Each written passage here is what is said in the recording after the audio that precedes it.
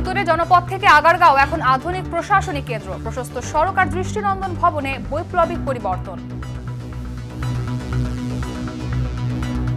এইসব এলাকায় বিভিন্ন জায়গায় জঙ্গল ছিল এবং শিয়াল বসবাস করতো। সন্ধ্যার পরে হলে মানুষ ভয়ে বেরোতো না। এত চেঞ্জ হয়েছে যে এটা কল্পনার বাইরে। যদি কেউ পূর্বে যদি এখানে আসে, কেউ তার অবস্থানটাই জানতে পারবে না যে সে কোথায় ছিল। মেট্রো রেল চালুর পর আরও বেড়েছে গুরুত্ব। সব কাজ শেষ হলে পূর্ণতা পাবে পুরো এলাকা। গ্রিন বিল্ডিংয়ের যে সমস্ত কনসেপ্ট, এখানে কিন্তু সবগুলি ব্যবহার করার চেষ্টা করা হয়েছে।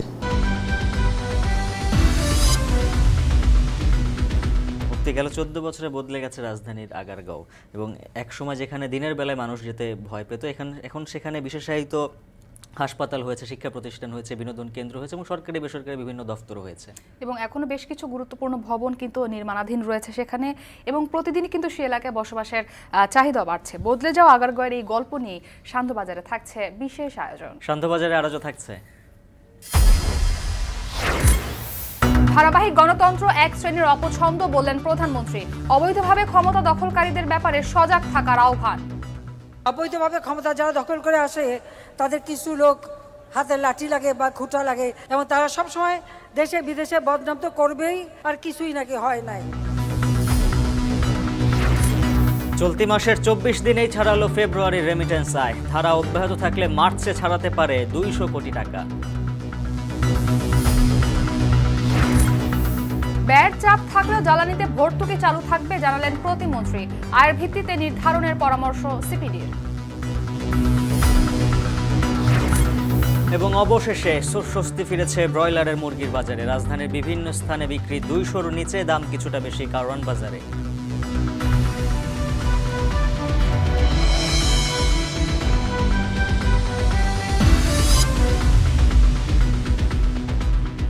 স্বাগত শান্ধো বাজারে, সঙ্গে আছে আমি উজ্জ্বল হাফিজ এবং আমি ইসরাত মুক্তি। এবারে জানাবো বিস্তারিত।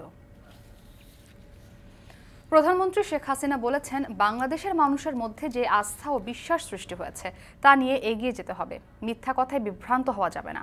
সকালে আওয়ামী লীগের স্বাধীনতা দিবসের আলোচনায় প্রধানমন্ত্রী বক্তব্য রাখেন। বলেন, এক শ্রেণীর মানুষের ধারাবাহিক গণতন্ত্র পছন্দ নয়, তারাই বিদেশিদের কাছে নেতিবাচক কথা বলে বেড়ায়।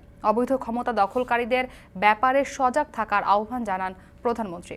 আরও জানাবেন হাসিবুল্লাহ। 53 বছরে বাংলাদেশ, যে দেশের স্বাধীনতা আনতে মুক্তিকামী মানুষকে নেতৃত্ব দেয় আওয়ামী লীগ। দীর্ঘ পথ পরিক্রমায় সরকারের পালাবদলের পর টানা 14 বছর ধরে দেশের নেতৃত্বে সেই দলটি। সোমবার স্বাধীনতা দিবসের আলোচনায় বক্তব্য রাখেন প্রধানমন্ত্রী শেখ হাসিনা। একটি স্বাধীন রাষ্ট্রের রূপকার বঙ্গবন্ধুর অবদান তুলে ধরেন। যখন একটা যুদ্ধ বিধ্বস্ত দেশ তিনি গড়ে তুলছেন, একটা রিজার্ভ মানি নাই, মানুষের খাদ্যের চাহিদা পূরণ করে দেশকে খাদ্যে উন্নত করেন।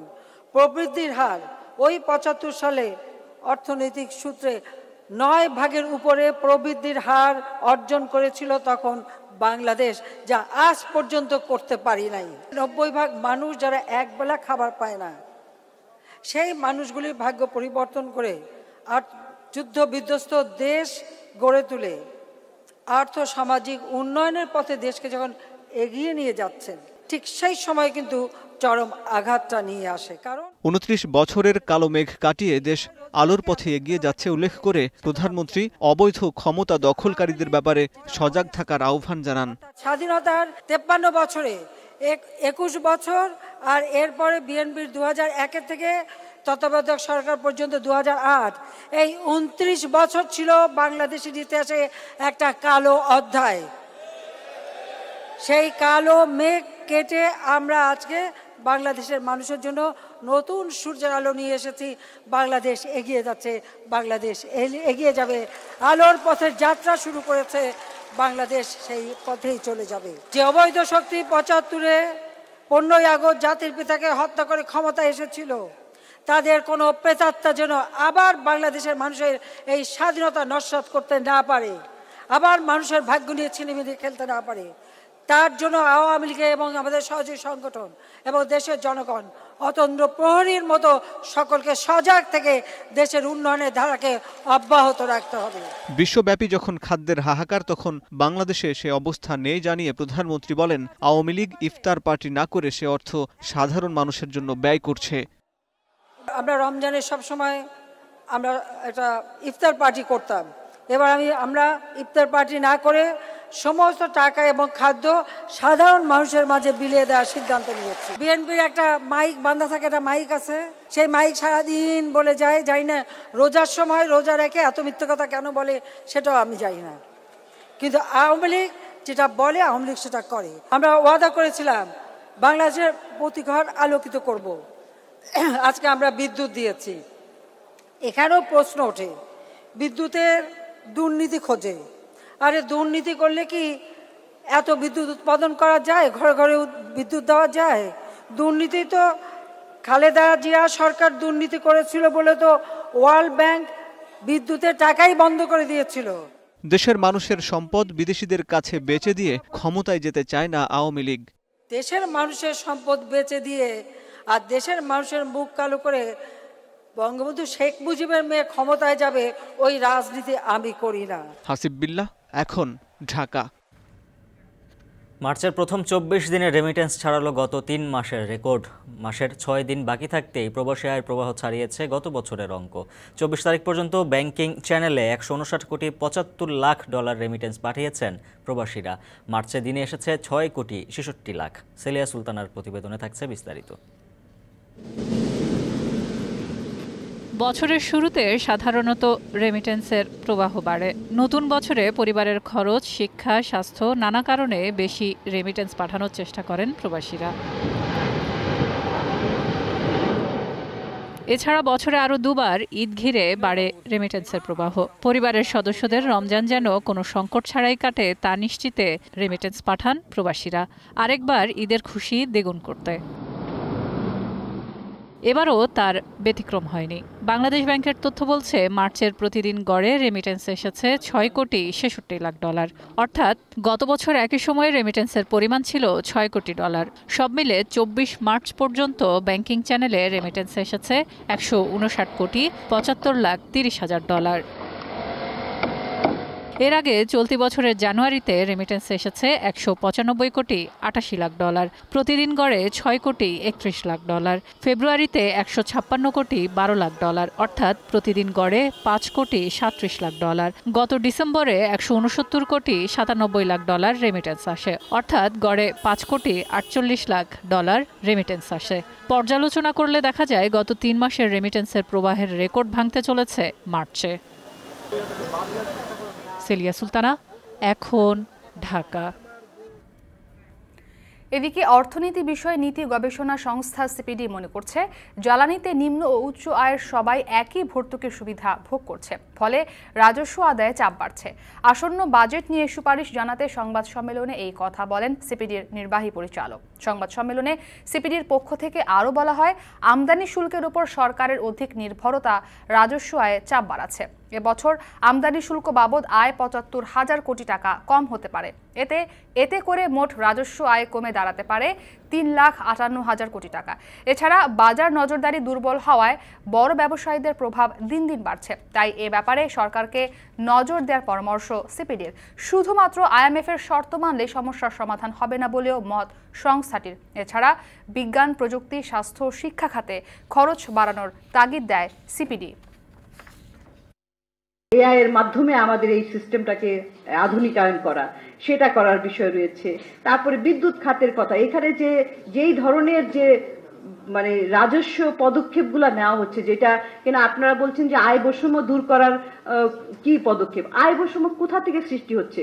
সাধারণ জনগণের টাকা অন্যদের পকেটে যে জমা হচ্ছে, যারা অলরেডি যাদের টাকা আছে। তো আয় বৈষম্য তো সৃষ্টি হবে, এই সিস্টেমের মধ্যে তো আয় বৈষম্য সৃষ্টিই হবে। সুতরাং সুশাসন এবং সংস্কার সব খাতেই দরকার। জ্বালানি খাতে ভর্তুকি রাতারাতি বন্ধ করা সম্ভব নয়। নিম্ন ও মধ্য আয়ের মানুষের কথা বিবেচনা করে ভর্তুকি চালু থাকবে বলে জানিয়েছেন বিদ্যুৎ, জ্বালানি ও খনিজ সম্পদ প্রতিমন্ত্রী নসরুল হামিদ। এছাড়া আমদানি নির্ভর জ্বালানির গ্রহণযোগ্য বিকল্প তৈরি না হওয়ায় আরও দীর্ঘদিন ভর্তুকি চালু রাখতে হবে বলেও মনে করেন তিনি। আরও জানাবেন মাজার মাহবুব। আন্তর্জাতিক বাজারে জ্বালানি তেলের দাম বৃদ্ধি ও ডলার সংকটে দেশের বাজারেও বেড়েছে জ্বালানি ও বিদ্যুতের দাম, যার প্রভাব পড়েছে নিত্যপণ্য সহ সব খাতেই। গত অর্থবছরে জ্বালানি খাতে 50,000 কোটি টাকা ভর্তুকিতে খরচ হয়েছে। সরকার চাইছে জ্বালানি খাতে ভর্তুকি কমিয়ে আনতে। জ্বালানি বিভাগ ও বুয়েটের মধ্যে সমঝোতা চুক্তি অনুষ্ঠানে জ্বালানি প্রতিমন্ত্রী বলেন, বিদ্যুতের উৎপাদন খরচ ও বিক্রয়ের মূল্যের মধ্যে সমন্বয় সাধন বড় চ্যালেঞ্জ হয়ে দাঁড়িয়েছে। তারপরও সাধারণ মানুষের কথা চিন্তা করে ভর্তুকি অব্যাহত থাকবে বলে জানান প্রতিমন্ত্রী। সাবসিডিতে বেরোবো, কবে নাগাদ বেরোবো, কিভাবে বেরোবো? আমাদের মতো কান্ট্রিকে সাবসিডি থাকতেই হবে। একটা টার্গেটেড কনজিউমারের জন্য সাবসিডি কন্টিনিউ করতেই হবে, বিকজ ওইভাবে তো আমরা এখনো সেই জায়গায় প্রস্তুত না। চুক্তির আওতায় জ্বালানি ও বিদ্যুৎ খাতে গবেষণা ও নীতি প্রণয়নে সহায়তা করবে বুয়েট। ফলে এই শিল্পে সংস্কার, নীতি ও সিদ্ধান্ত গ্রহণ প্রক্রিয়া আরও যুগোপযোগী হবে বলে মনে করেন বিশেষজ্ঞরা। প্রকৃতপক্ষে যার সুফল পাবে জনগণ। এছাড়া জ্বালানি নীতি নিয়েও সমালোচনার হাত থেকে রেহাই পাবে সরকার। পলিসি মেকিং এর জন্য যেই জিনিসগুলো দরকার, সেখানে ইকোনমিক্স এবং কন্ট্রাক্ট মানে ল, ট্রেডিং, এই জিনিসগুলো অত্যন্ত জরুরি। এগুলো না হলে কিন্তু পলিসি সেট করা যাবে না। সরকারের পক্ষে থেকে এনার্জি ডিভিশন এবং পেট্রো বাংলা এবং আমার কোম্পানিরা যে কাজটি করতে চাচ্ছে তার সঙ্গে যদি সমন্বয় থাকতো, তাহলে প্রকৃতপক্ষে এই দেশের বিশেষজ্ঞদের যে অভিমত এবং সরকারের সামর্থ্য মিলিয়ে আমরা কিন্তু দেশের এনার্জি সিকিউরিটিকে নিশ্চিত করতে পারতাম। অনুষ্ঠানে নবায়নযোগ্য জ্বালানির ব্যবহার বাড়ানোর ওপর গুরুত্ব আরোপ করা হলেও সরকারের নীতি নির্ধারকরা বলেন, শিগগিরই প্রথাগত জ্বালানির উপর নির্ভরশীলতা কমানো সম্ভব নয়। আরও 30 বছর 35 বছর লাগবে। মাঝার মাহবুব, এখন, ঢাকা। শান্ধ বাজারে আরও যা থাকছে।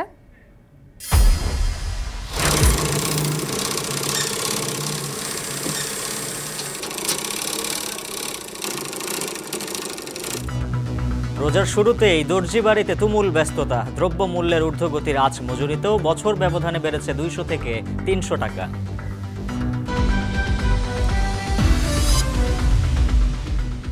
পুরো এলাকায় ছিল বস্তি, ছিল নালা, ডোবা আর ধানক্ষেত। সন্ধ্যার পর ভয়ে কেউ রাস্তায় বের হতেন না। আর এখন সেখানে দৃষ্টিনন্দন সড়ক আর অপরূপ নির্মাণশৈলীর ভবন। বলছিলাম রাজধানীর আগারগাঁও এলাকার কথা। গেল 14 বছরে ধীরে ধীরে এলাকাটিতে এসেছে বৈপ্লবিক পরিবর্তন। পরিণত হয়েছে দেশের আধুনিক সুযোগ সুবিধার প্রশাসনিক কেন্দ্রে। আগারগাঁওর গল্প শোনাচ্ছেন বেলায়েত হোসাইন, ছবি তুলেছেন ইরফান আহমেদ ও জাকির হাসান।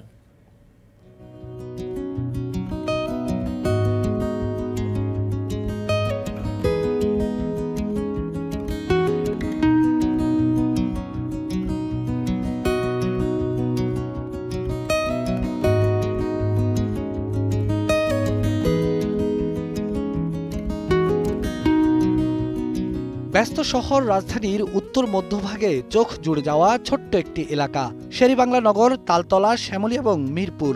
জনবহুল এই 4টি এলাকার ঠিক মাঝখানের জায়গাটার নামই আগারগাঁও। একসময়ের নালাডোবা আর ভুতুরে এই জনপদ এখন দেশের প্রশাসনিক কেন্দ্র। ভোগান্তির শহরে প্রশান্তির রাস্তা এখানে। অথচ একটা সময় ছিল এই সড়কগুলোতে ইঞ্জিন চালিত গাড়ি তো দূরের কথা, রিকশাই ঠিক মতো চলত না।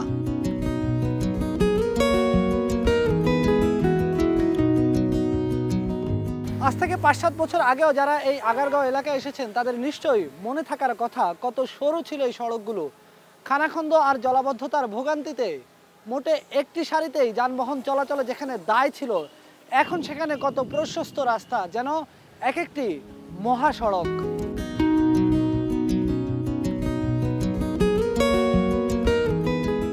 আগারগাঁওয়ের অত্যাধুনিক রাস্তাগুলো পুরো এলাকার চেহারা একেবারে পাল্টে দিয়েছে। প্রায় প্রতিটি সড়কই এখানে 4 থেকে 6 লেন বিশিষ্ট। আধুনিক বিশ্বের আধুনিক শহরের মতো ঢাকা মহানগরীতে প্রথম 150 ফুট চওড়া রাস্তাও তৈরি করা হয়েছে এখানে। সঙ্গে আছে প্রশস্ত ফুটপাত, সাইকেল লেন, রোড সাইড গাড়ি পার্কিং এর মতো সুবিধা। 5টি প্যাকেজে আগারগাঁও এলাকার রাস্তা, ফুটপাত ও ড্রেন নির্মাণের জন্য ব্যয় ধরা হয়েছিল 145 কোটি টাকা। এর মধ্যে শুধু ইসলামিক ফাউন্ডেশন থেকে নির্বাচন কমিশন পর্যন্ত নির্মিত নতুন এই দৃষ্টিনন্দন সড়ক নির্মাণে ব্যয় হয়েছে 9 কোটি 24 লাখ টাকা, যার দৈর্ঘ্য 936 ফুট ও প্রশস্ত 150 ফুট।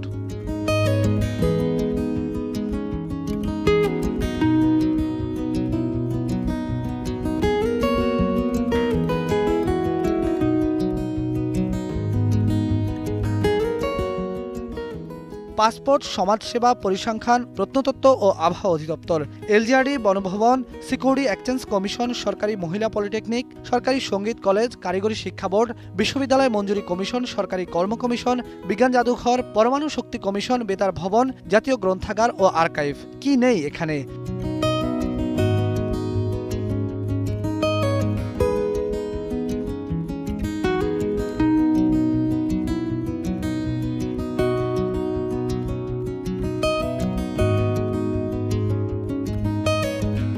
আগারগাঁও এলাকায় পরিবর্তন শুরু হয় 2009 সালের পর থেকে।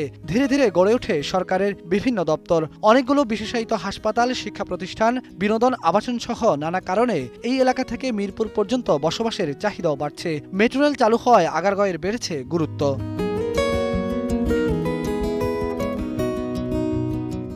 শৈশব, কৈশোর, যৌবন পেরিয়ে বৃদ্ধ বয়সে পড়েছেন আমানতুল্লাহ। সব মিলিয়ে প্রায় 50 বছরের বেশি সময় ধরে বসবাস করছেন এই আগারগাঁও এলাকায়। তার স্মৃতিতে ভেসে ওঠা একসময়ের আগারগাঁওয়ের গল্পটা এমন যে সন্ধ্যার পরেই আতঙ্কে ভয়ে এই এলাকার রাস্তায় বের হতেন না কেউ। এই এলাকায় মনে করেন যে ডোবা ছিল, নদী ছিল, খাল ছিল, হ্যাঁ, এইসব জায়গায় মনে করেন যে কল্যাণপুর পর্যন্ত নৌকা আসতো। আমি যখন আসছি তখন এইসব এলাকায় মনে করেন যে বিভিন্ন জায়গায় জঙ্গল ছিল এবং শিয়াল বসবাস করতো। সন্ধ্যার পরে হলে মানুষ ভয়ে বেরোতো না। এত চেঞ্জ হয়েছে যে এটা কল্পনার বাইরে। যদি কেউ মানে পূর্বে যদি এখানে আসে, কেউ তার অবস্থানটাই জানতে পারবে না যে সে কোথায় ছিল। মাটির রাস্তা, মাটি দিয়ে রিক্সা চলতো, মানে রিক্সা চাক্কা গাড়িয়ে দিত।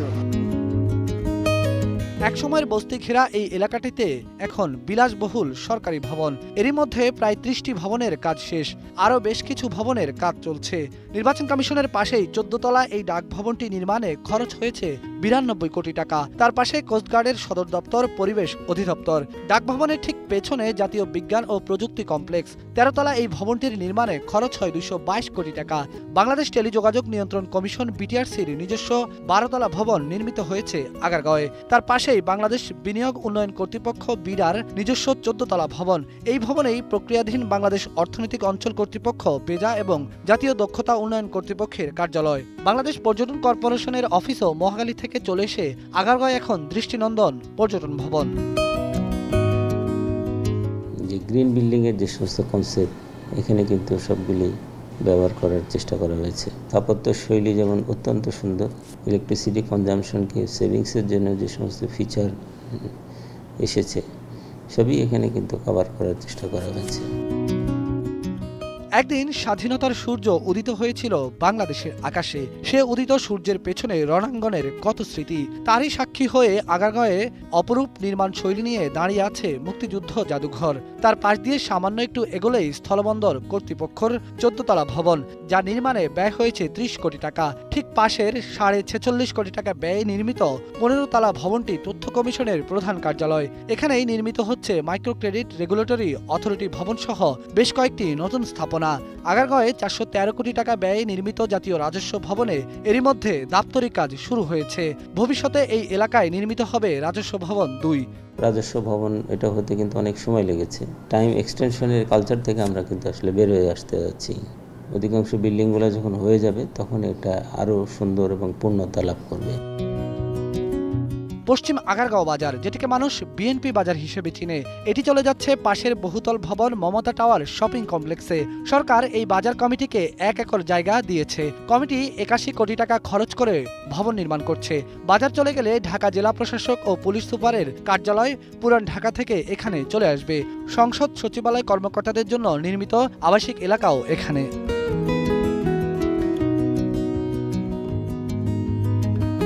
চক্ষুবিজ্ঞান ইনস্টিটিউট থেকে শুরু করে নিউরোসায়েন্স, অনেক গুরুত্বপূর্ণ সরকারি বেসরকারি হাসপাতালের পাশাপাশি এই এলাকায় নির্মিত হয়েছে দেশের সবচেয়ে নির্ভরযোগ্য স্বাস্থ্য পরীক্ষাগার।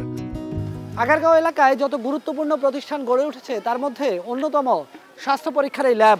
এটিকে বলা হয় দেশের সর্বাধুনিক প্রযুক্তি সম্পন্ন পরীক্ষাগার। ঢাকা মেডিকেল কলেজ হাসপাতাল, বঙ্গবন্ধু মেডিকেল বিশ্ববিদ্যালয় সহ দেশের সর্বোচ্চ পর্যায়ের সরকারি বেসরকারি হাসপাতালগুলোর ল্যাবেও যদি কোনো স্বাস্থ্য পরীক্ষা নিয়ে জটিলতা তৈরি হয়, সেই পরীক্ষাকে এখানে এসে পুনঃপরীক্ষা করা হয় এবং এটির ফলাফলকেই নির্ভুল বলে ধরে নেওয়া হয়।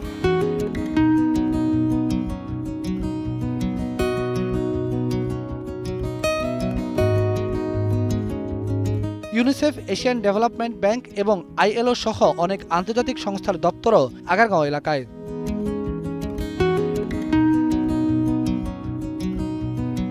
শুক্র এবং শনিবার সপ্তাহে 2 দিন নির্বাচন কমিশনের সামনে থেকে সরকারি কর্ম কমিশনের ভবন পর্যন্ত জমজমাট থাকে হলিডে মার্কেট।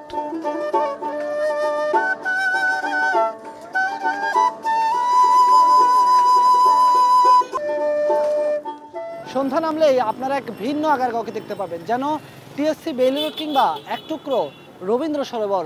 মাগরিবের পর থেকে শুরু হয়ে রাত 11টা অবধি জমজমাট থাকে পুরো এই সড়কের এক প্রান্ত থেকে অপর প্রান্ত।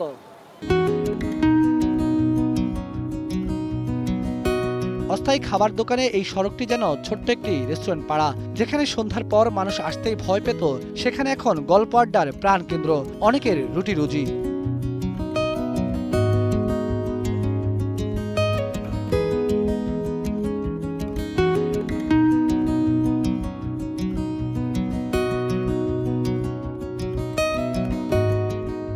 রাত যত গভীর হয় আস্তে আস্তে নীরব হতে থাকে আগারগাঁও এলাকা। তবুও পাখির চোখে দেখলে আবারও লিখতে ইচ্ছা করবে বদলে যাওয়া এক আগারগাঁওয়ের গল্প। বেলায়েত হোসাইন, এখন, ঢাকা। এবারে সারার সৌজন্যে ঈদ বাজারের খবর। রমজানের শুরু থেকেই পোশাকের দোকানগুলোতে বেড়েছে বিক্রি। ইফতারের পর বিপণী বিতান এবং শপিং মলে ক্রেতাদের ভিড় বাড়ছে। এবার ঈদ উল ফিতর গরমে হয় ক্রেতাদের চাহিদা বেশি সুতি কাপড়ের। ঈদের কেনাকাটার আরও খবর জানাতে চট্টগ্রাম থেকে যুক্ত হচ্ছেন সহকর্মী কাজী মাহফুজ। মাহফুজ, শপিং মলে ক্রেতাদের ভিড় কেমন দেখছেন এবং কোন ধরনের পোশাকে ক্রেতাদের আগ্রহ বেশি দেখা যাচ্ছে এবার?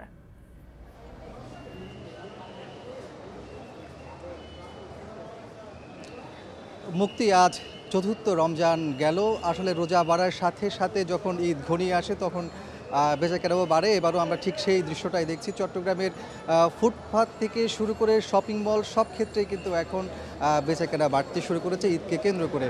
আমরা নগরের বেশ কয়েকটি শপিং মল ঘুরে দেখেছি। আসলে এবারের ঈদে আপনি যেমনটি বলেছিলেন যে সুতি কাপড়ের দিকেই ক্রেতা দর্শনার্থীদের ভিড় একটু বেশি, কারণ আপনি জানেন এবারের ঈদ অনেকটা গরমের মধ্যেই হবে, যার কারণে সুতি কাপড়ের দিকেই ঝুঁকছেন ক্রেতারা। এবং যারা বিক্রেতা আছেন, বিক্রেতাদের সাথেও আমরা কথা বলেছি, তারা আমাদেরকে জানিয়েছেন যে ক্রেতাদের চাহিদার কথা মাথায় রেখে তারা সুতি কাপড়ের বিভিন্ন ডিজাইনের পোশাক পসরা সাজিয়েছেন তাদের দোকানগুলোতে। বিশেষ করে এবার চট্টগ্রামে আমরা যেটা লক্ষ্য করেছি, ব্র্যান্ডের যে পণ্যগুলো আছে, ব্র্যান্ডের পণ্যের চাহিদা যেমন বেশি, পাশাপাশি বিদেশি যে আমদানি করা পোশাকগুলো আছে, বিশেষ করে ভারত, থাইল্যান্ড এবং চীন, এই দেশ থেকে যে পোশাকগুলো এসেছে এগুলোর প্রতিও চাহিদা বেশ আমরা লক্ষ্য করেছি। মহিলাদের পোশাকের মধ্যে থ্রি পিস, টপস সহ এই ধরনের পোশাকগুলোর চাহিদা আমরা বেশি লক্ষ্য করেছি। আর পুরুষদের ক্ষেত্রে পাঞ্জাবি এবং শার্টের চাহিদাটা বেশ রয়েছে। আর দামের কথা যদি আমরা বলি, সেক্ষেত্রে এবার কিন্তু অন্যান্য বছরের তুলনায় পোশাকের দাম খানিকটা বেশি। আর বেশি হওয়ার কারণে ক্রেতারা অনেকেই যারা দুটো পোশাক দিতে এসেছেন তাদেরকে তাদের চাহিদা সীমিত করে একটা পোশাক দিতে হচ্ছে, এমনটি তারা আমাদেরকে জানিয়েছেন। আর বিক্রেতারা যারা আছেন তারাও এই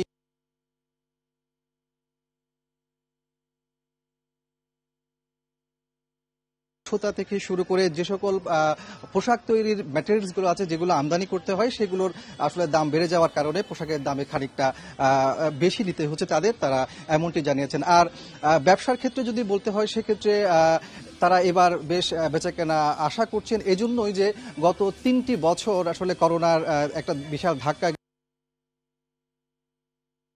আরেকটা ব্যাপার জানি, সেটি হচ্ছে গতবারও বিদ্যুতের একটু। শান্ত বাজারে নিচ্ছি একটি ছোট্ট বিরতি, ফিরছে একটু পর।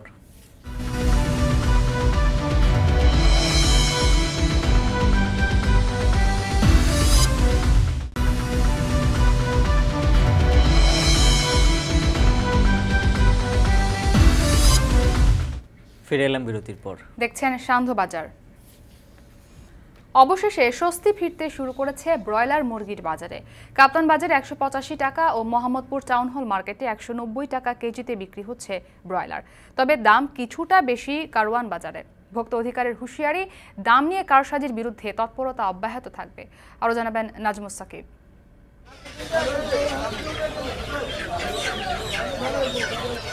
রমজানের চতুর্থ দিন রাজধানীর কাপ্তান বাজারে ব্রয়লার বিক্রি হচ্ছিল 190 টাকায়।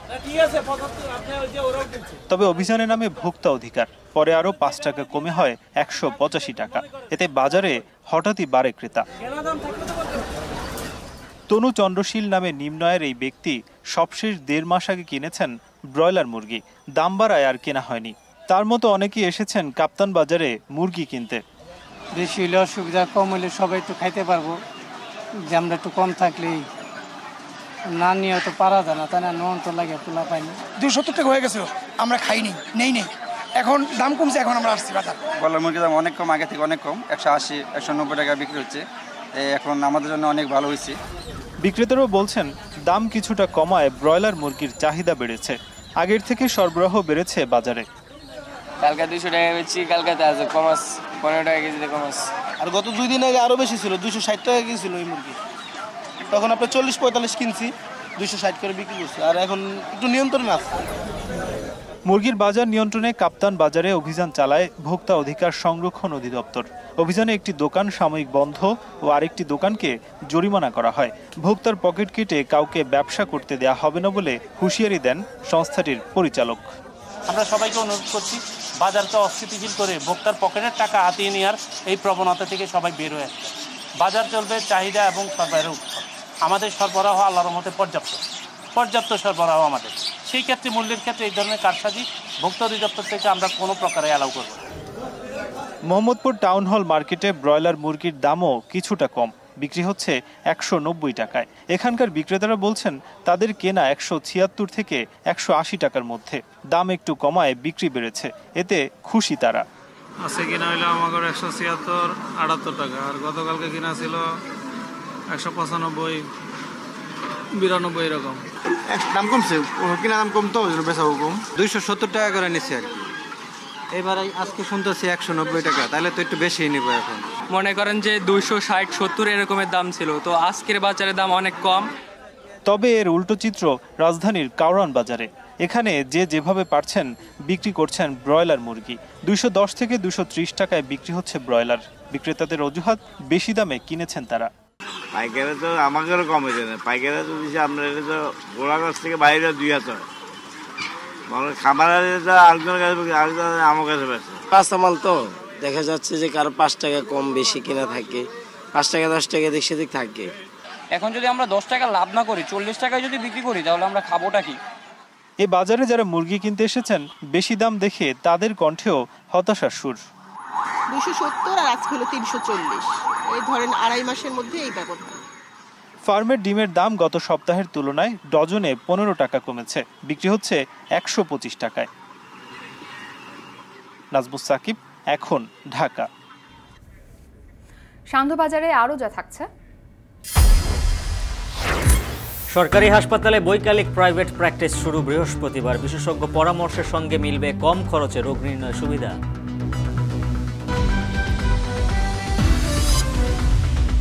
রোজার শুরুতেই পোশাক তৈরির জন্য দর্জি বাড়িতে ছুটছেন নারীরা। পছন্দ মতো কুর্তি ও সালোয়ার কামিজ বানাতে আগেভাগেই বেড়েছে ব্যস্ততা। পিছিয়ে নেই পুরুষরাও। ঈদের আগেই নানা নকশার পাঞ্জাবি তৈরিতে আগ্রহ বেশি তরুণদের। এদিকে বছর সব পোশাকে মজুরির হার বেড়েছে গড়ে 200 থেকে 300 টাকা। আরও জানাবেন তানজিলা খান মিম।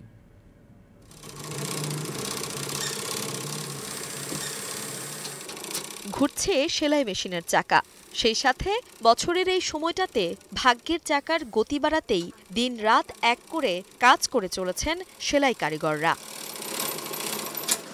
সুন্দর একটি শাড়িতে নিজেকে ফুটিয়ে তুলতে যেমনি প্রয়োজন রুচিশীল নকশার একটি ব্লাউজ, তেমনি পছন্দ মতো কাপড় দিয়ে বানানো সালোয়ার কামিজে কিংবা কুর্তিতে ফুটে ওঠে নারীর আত্মতৃপ্তির ছাপ। আর সকলের রুচির কথা মাথায় রেখেই সুনিপুণ হাতে কুর্তি, সালোয়ার কামিজ কিংবা ব্লাউজ বানানোর দায়িত্বটা নিজেদের কাঁধেই তুলে নিয়েছেন এই সেলাই কারিগররা।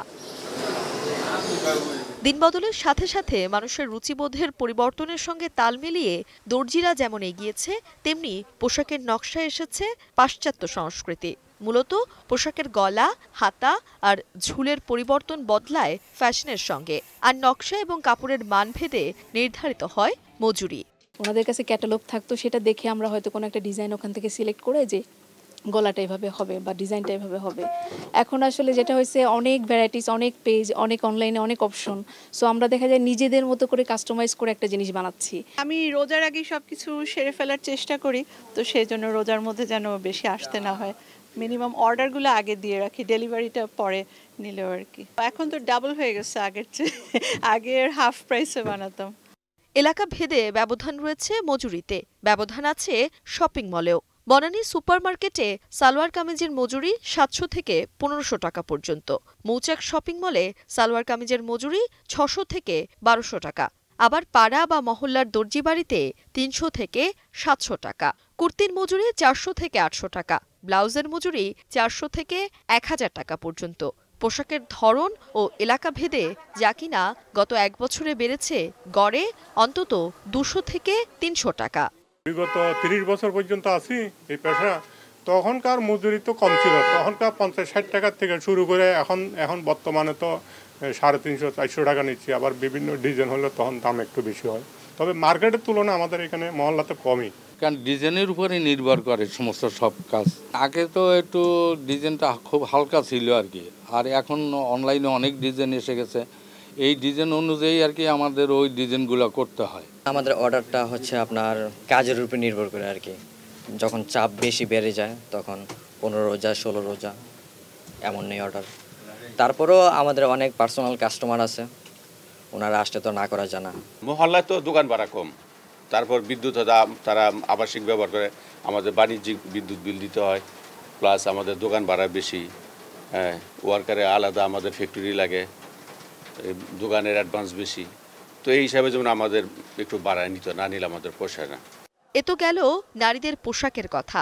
হালের ফ্যাশনে পিছিয়ে নেই ছেলেরাও। নিজের পছন্দ অনুযায়ী কাপড় বাছাইয়ের পর নকশায় ভিন্নতা আনতে তারাও ছুটছেন দর্জির কাছে। এখানেও আছে এলাকা ভিত্তিতে মজুরির পার্থক্য। একটি পাঞ্জাবি বানাতে গুনতে হচ্ছে 650 থেকে 1000 টাকা পর্যন্ত, আর এমব্রয়ডারি করালে কাজ ভেদে গুনতে হবে 950 থেকে 1500 টাকা। মূলত দ্রব্যমূল্যের ঊর্ধ্বগতির আঁচ লেগেছে দর্জি বাড়িতেও, যেখানে উত্তাপ ছড়াচ্ছে মজুরি। একই সাথে কারিগরদের বেতন ও দোকান ভাড়া বাড়ায় নাজেহাল অবস্থা খাত সংশ্লিষ্টদের। তাই বছরের এই সময়টায় বাড়তি মুনাফা লাভের আশায় ব্যবসা করে টিকে থাকার চেষ্টা করছেন তারা। তানজিলা খান মিম, এখন, ঢাকা। শান্ধ বাজারে নিচ্ছে আর একটা বিরতি, ফিরছি একটু পর, সাথেই থাকুন।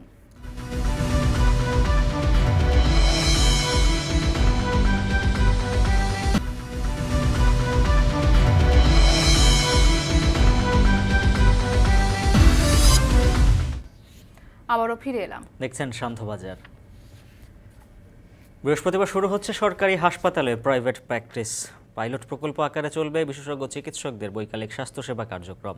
নির্ধারিত সময়ের বাইরে বাকি সময়ে কম মূল্যে স্বাস্থ্যসেবা দেওয়ার লক্ষ্যেই সরকারের এই উদ্যোগ বললেন স্বাস্থ্যমন্ত্রী। অধ্যাপক পদমর্যাদার চিকিৎসক দেখাতে রোগীদের ফি দিতে হবে 500 টাকা, আর 400 টাকায় দেখানো যাবে সহযোগী অধ্যাপক। আরও জানাবেন ইব্রাহিম পাঠান। দেশের প্রত্যন্ত উপজেলায় গুণগত মানের স্বাস্থ্যসেবা না পাওয়ার অভিযোগ অনেক দিনের। এসব এলাকার সরকারি হাসপাতালে বিশেষজ্ঞ চিকিৎসকের ঘাটতি রয়েছে। আবার যে কজন আছেন তারাও নির্ধারিত সময়ের বাইরে হাসপাতালের রোগীদের সময় দিতে পারেন না। বিকেল বা সন্ধ্যার দিকে চলে প্রাইভেট চেম্বার। তবে এই বিশেষজ্ঞ চিকিৎসকগণ যেন বিকেলে সরকারি হাসপাতালেই রোগীদের সেবা দিতে পারেন, তার জন্য একটি পাইলট প্রকল্প হাতে নিয়েছে সরকার।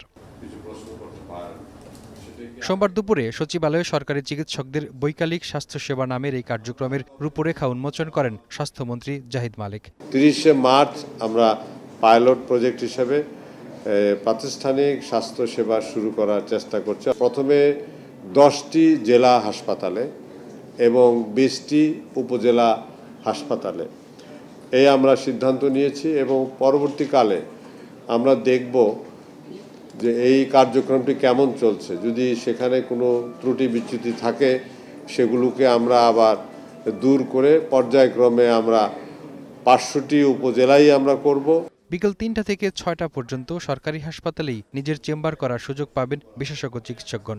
বাই রোটেশন ওনাদেরকে কাজ করতে হবে এবং সেটা সপ্তাহে 2 দিন করে এখন আমরা হিসাব করেছি প্রাথমিক পর্যায়ে, এবং এই যে সার্ভিস ওনারা দিবেন সেই সার্ভিসের জন্য একটা মূল্য নির্ধারণ করা হয়েছে, যে উপজেলা জেলা লেভেলে যে অপারেশনগুলো করা হয় ছোট আকারে সেই সমস্ত অপারেশন করা হবে। টেস্টের ব্যবস্থা রাখা হয়েছে, টেস্টও করা যায়, বিভিন্ন ধরনের টেস্টের প্রয়োজন হয়, রক্তের টেস্ট বা ইউরিন টেস্ট, স্টুল টেস্ট বা অন্যান্য ধরনের টেস্ট এগুলোও করা হবে। আগামী নির্বাচনের আগেই পাইলট প্রকল্পের ফলাফলের উপর ভিত্তি করে সারা দেশে সরকারি হাসপাতালে বৈকালিক স্বাস্থ্যসেবা শুরু করা যাবে বলে মনে করেন স্বাস্থ্যমন্ত্রী। না থাকার ফলে অনেকের প্রয়োজন হয়। ইব্রাহিম পাঠান, এখন ঢাকা। শান্তো বাজারে আরও থাকছে। বৃষ্টির হানাও ঠেকাতে পারেনি টাইগারদের জয়, ব্যাটারদের পর বোলারদেরও দাপট, আয়ারল্যান্ডকে হারালো 22 রানে।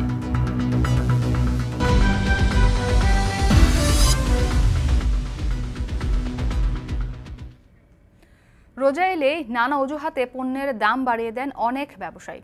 এমন সময় ক্রেতাদের কিছুটা স্বস্তি দেয় ন্যায্য মূল্যে পণ্য বিক্রি। দেশীয় উৎপাদনকারী সিটি গ্রুপ সহ বেশ কয়েকটি প্রতিষ্ঠান ট্রাকের মাধ্যমে বিক্রি করছে সয়াবিন তেল, চিনি, ডাল সহ বিভিন্ন নিত্যপণ্য। বাজার মূল্য থেকে কিছুটা কমে কিনতে পেরে সন্তুষ্ট ক্রেতারা। নিজামুদ্দিনের ক্যামেরায় জানাবেন দেবরাজ দেব। প্রতি রমজানেই নিত্য প্রয়োজনীয় পণ্যের বাড়তি মূল্যের প্রতিযোগিতা চলে বাজার জুড়ে। উৎপাদনকারী থেকে খুচরা পর্যায়ে গিয়ে পণ্যের মূল্য বেড়ে যায় স্বাভাবিক সময়ের থেকে বেশি দামে। ভ্রাম্যমাণ আদালতের অভিযান ও নানা তৎপরতার পরও এই অতিরিক্ত মূল্যের লাগাম টানা হয়ে পড়ে দুষ্কর। পণ্যের এই মূল্য বৃদ্ধি বেশি অস্বস্তিতে ফেলে নিম্ন ও মধ্যবিত্ত ক্রেতাদের। বাড়তি দামের কারণে অনেকেই প্রয়োজনীয় পণ্য কিনতে বিকল্প উপায় খোঁজেন। ন্যায্য মূল্যে পণ্য সরবরাহের দিকে ঝোঁক অনেকের। ভোক্তা চাহিদা মেটাতে ভোগ্যপণ্য উৎপাদনকারী প্রতিষ্ঠান সিটি গ্রুপ সহ বিভিন্ন প্রতিষ্ঠান ট্রাকের মাধ্যমে সরাসরি ক্রেতাদের কাছে বিক্রি করছে পণ্য। রাজধানীর কারওয়ান বাজার, মতিঝিল, যাত্রাবাড়ি, মিরপুর সহ বিভিন্ন এলাকায় ন্যায্য মূল্যের পণ্য বিক্রি করা হচ্ছে, যেখানে খুচরা পর্যায় থেকে কম মূল্যে তেল, চিনি, ডাল সহ নানা রকম নিত্যপণ্য কিনছেন ক্রেতারা। ভেজাল মুক্ত ও কিছুটা কম দামে পণ্য কিনতে পেরে স্বস্তি ক্রেতাদের। এই গাড়ি যখনই আসে আমি তখনই কিনি। দোকানে বেশি 30 টাকা 1 কেজিতেই 30 চলে, এই জানে 30 টাকা কম, তার জন্য এখানে নিতে আসি। জায়গা জায়গা দিলে রমজানের মাস, বিশেষ করে যারা একটু মধ্যবিত্ত মানুষ তারা হয়তো 10 টাকা সেভ করতে পারলে বা 20 টাকা সেভ করতে পারলে স্বল্পের যারা আছে তারা কিনতে পারবে। রোজার মাসের জন্য একটা সাশ্রয় হবে মানুষের। আমি মনে করি এটা সব এলাকায় দেওয়া উচিত। বিক্রয়কারী প্রতিষ্ঠানের কর্তারাও খুশি চাহিদা মতো পণ্য ক্রেতাদের হাতে তুলে দিতে পেরে। প্রতি ট্রাকে 1.5 থেকে 2 লাখ টাকার পণ্য বিক্রি করছে প্রতিষ্ঠানগুলো। পরবর্তীতে চাহিদা অনুযায়ী বিক্রয় কেন্দ্র আরও বাড়ানোর পরিকল্পনা রয়েছে তাদের। প্রতিদিন প্রায় চিনির পরিমাণ যাচ্ছে 1200 থেকে 1300 পিস যাচ্ছে, তেল যাচ্ছে মোটামুটি 500-600 পিস যাচ্ছে, ডাল এগুলো যাচ্ছে 600-700 পিস যাচ্ছে, মশলা আইটেম যাচ্ছে। ম্যানেজমেন্ট থেকে যদি আমাদের সিদ্ধান্ত আসে আমরা অবশ্যই আরও কিছু এক্সপোর্ট বাড়াবো। বর্তমানে 4টা এক্সপোর্টে আমরা দিচ্ছি। আশা করি ভোক্তারা এই ন্যায্য মূল্য পেয়ে উপকৃত হবে। রমজান মাসে যখন নিত্যপণ্যের মূল্য ঊর্ধ্বমুখী, তখন দেশীয় উৎপাদনকারী প্রতিষ্ঠানগুলো ট্রাকে এভাবে ন্যায্য মূল্যের পণ্য বিক্রি করায় স্বস্তি মিলেছে ক্রেতাদের মনে। তবে ক্রেতারা দাবি করছে স্থানীয় পর্যায়ে অর্থাৎ তাদের পাড়া মহল্লায় যেন এই ধরনের ট্রাকের মাধ্যমে পণ্য ন্যায্য মূল্যে বিক্রি করে দেশীয় এই প্রতিষ্ঠানগুলো। দেবরাজ দেব, এখন, ঢাকা। রাজধানীতে নকল ও ভেজাল পণ্য উৎপাদনকারী ও অনুমোদনহীন একটি প্রতিষ্ঠানকে 8 লাখ টাকা জরিমানা করেছে বিএসটিআই। বাড্ডার বেড়াইদে ক্ষতিকারক রাসায়নিক ব্যবহার করে জুস উৎপাদন করছে কুয়াশা ইন্ডাস্ট্রিজ, এমন খবরে অভিযানে যায় বিএসটিআইয়ের একটি দল। কারখানায় গিয়ে সন্ধান পাওয়া যায় সয়াবিন তেল, হ্যান্ড ওয়াশ ও টয়লেট ক্লিনার, সোপসহ 8 রকমের নকল পণ্য তৈরি করছে প্রতিষ্ঠানটি। জব্দ করা জুস ঘটনাস্থলেই ধ্বংস করে সিলগালা করে দেয়া হয় কারখানাটি। নির্বাহী ম্যাজিস্ট্রেট জানান, অনুমোদন না পেয়েই উৎপাদন শুরু এবং ক্ষতিকারক উপকরণ ব্যবহারের অভিযোগ প্রমাণিত।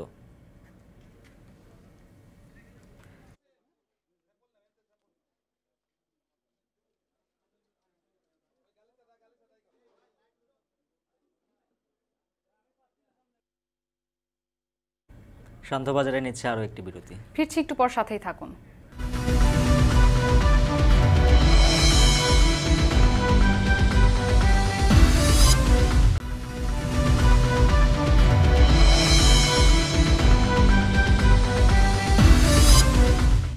ফিরে এলাম বিরতির পর। দেখছেন এখন বিকেল। যুক্তরাষ্ট্রের নিউ ইয়র্ক নগরীর জ্যাকসন হাইটস এলাকার 73 স্ট্রিটের নাম পরিবর্তন করে বাংলাদেশ স্ট্রিট রাখা হয়েছে। মার্কিন 6 জন জনপ্রতিনিধি সড়কটির নতুন নাম উদ্বোধন অনুষ্ঠানে উপস্থিত ছিলেন। এই অর্জন উদযাপন করতে অন্তত 500 জন প্রবাসী বাংলাদেশি অংশগ্রহণ করেন। এ সময় পতাকা হাতে উল্লাস করেন প্রত্যেকে। জ্যাকসন হাইটস থেকে জানাবেন তোফাজ্জল লিটন। যুক্তরাষ্ট্রের নিউ ইয়র্কের জ্যাকসন হাইটস এলাকায় এলে মনে হবে এ যেন আরেক বাংলাদেশ, কেননা এখানকার 73 স্ট্রিটে বাস করেন বহু বাংলাদেশি। এই এলাকাকে কেন্দ্র করে গড়ে উঠেছে বাংলাদেশি মালিকানাধীন সুপারমার্কেট, রেস্টুরেন্ট সহ নানা ধরনের প্রতিষ্ঠান। এখানে রয়েছে বাংলাদেশিদের ব্যবসায়িক সংগঠন সহ নানাবিধ সামাজিক, সাংস্কৃতিক ও রাজনৈতিক সংগঠন। তাই তো স্বাধীনতা দিবস উপলক্ষে বাংলাদেশিদের সম্মান জানাতে জ্যাকসন হাইটসের 73 স্ট্রিটের নাম পরিবর্তন করে রাখা হয়েছে বাংলাদেশ স্ট্রিট। বাংলাদেশের 52তম স্বাধীনতা দিবসে মুক্তিযুদ্ধের শহীদদের প্রতি সম্মান জানাতে পেরে গর্ববোধ করেন যুক্তরাষ্ট্রের জনপ্রতিনিধিরা। We have to make sure that we actually, through this, reflect the history of Bangladesh. And that is what this street naming represents too. And I'm so proud and moved to be doing it at such a meaningful time. The day, Independence Day. অনুষ্ঠানে বক্তব্য রাখেন যুক্তরাষ্ট্রের 6 জনপ্রতিনিধি। প্রত্যেকেই বাঙালি জনসমাজের দ্রুত বেড়ে ওঠার প্রশংসা করেন। We are honored to represent so many Bangladeshis who call Queens home, and to bring their voices and dreams and concerns to Washington, D.C. এর আগে গেল 16 ফেব্রুয়ারি সিটি কাউন্সিলে বিলটি উত্থাপন করেন শেখর কৃষ্ণান। বাংলাদেশি অভিবাসীদের দীর্ঘদিনের কাঙ্ক্ষিত বিলটি 47 শূন্য ভোটে সর্বসম্মতিক্রমে পাশ হয়। বাংলাদেশ স্ট্রিটের ব্যক্তি 37 এভিনিউ থেকে ধরা হয় ব্রডওয়ে পর্যন্ত। আমরা এই এলাকার মধ্যে প্রচুর বাংলাদেশি আমেরিকান আছে, রাইট? এখানে বড় হইতেছে, কাজ করতে, স্কুলে যাইতেছে, আর আপনার নাম দেওয়ার জন্য একটা খুব প্রাউড ফিলিং থাকে, রাইট? খুব ইম্পর্টেন্ট আমার ফ্যামিলির জন্য, আমরা নাম থাকা আর আমরা স্যাক্রিফাইসের জন্য।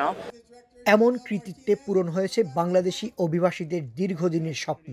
তাই উদ্যোগ নেওয়া শেখর কৃষ্ণানকেও কৃতজ্ঞতা জানান উপস্থিত সবাই। বাংলাদেশ স্ট্রিট নামকরণ নিয়ে উচ্ছ্বাস প্রকাশ করেন উপস্থিত রাজনৈতিক, সাংস্কৃতিক নেতাকর্মীরাও। আমার প্রস্তাবিত নামের মাধ্যমে, জেবিবির পক্ষ থেকে আমার প্রস্তাবিত নামের মাধ্যমে 73rd স্ট্রিট আজকে বাংলাদেশ স্ট্রিট। আপনারা সবাই দোয়া করবেন, সামনে আরও অনেক কাজ করব, অনেক কাজ বাকি আছে। এখন আমাদের মেইন লক্ষ্য হলো পার্কিং লট। যুক্তরাষ্ট্রের সরকারকে যে আজকে বাংলাদেশের তারা দেশ স্বীকৃতি আরেকবার দিল বা আমাদের মূল্যায়ন করলো, আমাদের যে উপহারটা দিল, সেটা স্বাধীনতা দিবসে আমাদের এখানে যারা আমরা প্রবাসী আছি আমাদের সবচেয়ে বড় পাওয়া।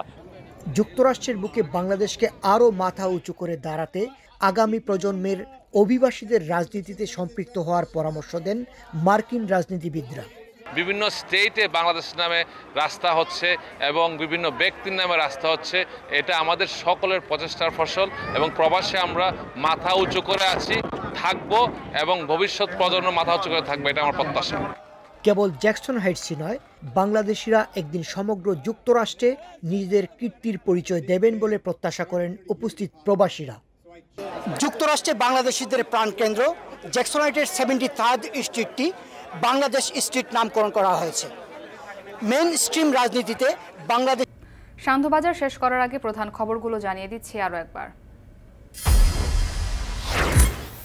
ধারাবাহিক গণতন্ত্র এক শ্রেণীর অপছন্দ, বললেন প্রধানমন্ত্রী। অবৈধ ক্ষমতা দখলদারীদের ব্যাপারে সজাগ থাকার আহ্বান। অবৈধভাবে ক্ষমতা যারা দখল করে আসে তাদের কিছু লোক হাতে লাঠি লাগে বা খুঁটা লাগে, এবং তারা সবসময় দেশে বিদেশে বদনাম তো করবেই, আর কিছুই নাকি হয় নাই। চলতি মাসের 24 দিনে ছাড়ালো ফেব্রুয়ারি রেমিটেন্স আয়। ধারা অব্যাহত থাকলে মার্চে ছাড়াতে পারে 200 কোটি টাকা। ব্যয়ের চাপ থাকলেও জ্বালানিতে ভর্তুকি চালু থাকবে, জানালেন প্রতিমন্ত্রী। আয়ের ভিত্তিতে নির্ধারণের পরামর্শ সিপিডির। এবং ভুতুরে জনপদ থেকে আগারগাঁও এখন আধুনিক প্রশাসনিক কেন্দ্র। প্রশস্ত সড়ক আর দৃষ্টিনন্দন ভবনে বৈপ্লবিক পরিবর্তন।